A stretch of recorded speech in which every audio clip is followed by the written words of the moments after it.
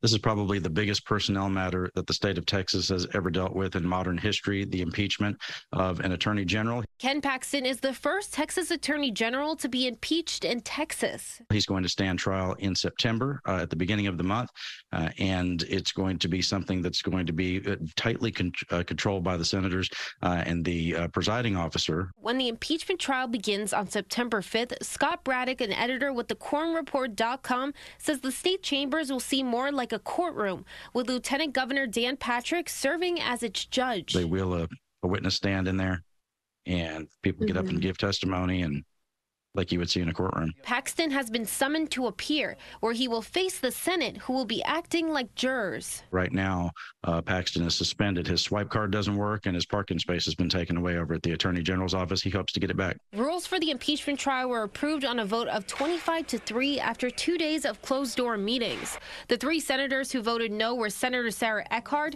Senator Bob Hall, and Paxton's wife, Senator Angela Paxton. It has been revealed that Senator Angela Paxton will be barred from voting.